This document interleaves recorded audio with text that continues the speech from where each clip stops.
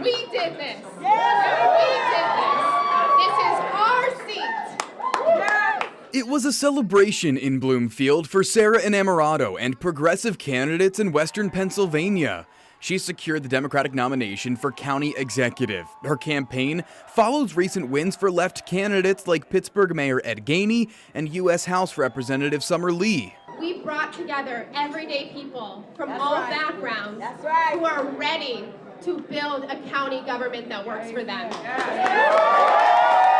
Innamorato captured 38% of the vote in a field of 6 candidates, followed by John Weinstein, Michael Lamb, and Dave Fawcett. Weinstein offered this thought as he conceded the race last night. There were too many white men running in this race, and that's the reality of this. I agree.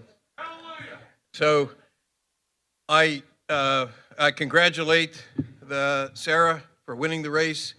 We're about 10 or 12,000 votes behind her. But if you look at the other men that are in this race, it just chops up the vote too much. Innamorato will face Republican Joe Rockey in the general election, and in November, we're set to see a rematch in the race for the county's top prosecutor. Basically, it's halftime. Incumbent District Attorney Stephen Zappala with a projected loss in the primary race to Matt Dugan, currently the county's top public defender. That vote 56 to 44% in favor of Dugan. But Zappala said last night the Republican Party has decided to make him its nominee. There was no Republican on the ballot. Zappala didn't explicitly accept that nomination, but spoke with optimism about the general election. Dugan's reaction? So, people favor criminal justice reform. So I feel confident that our message will carry through in November if it goes that far. And we're not going to stop working. Tom Garris, Pittsburgh's Action News 4.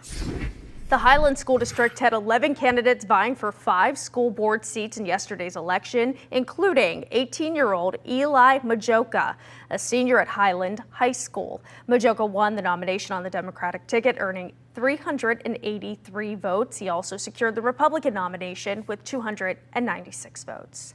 And ahead at 12:30, we will take a look at some of the other races from last night's primary election, including Allegheny County Treasurer and the Greene County District Attorney. You can find full coverage of all of the key races on our website, WTAE.com, and of course, the free WTAE mobile app.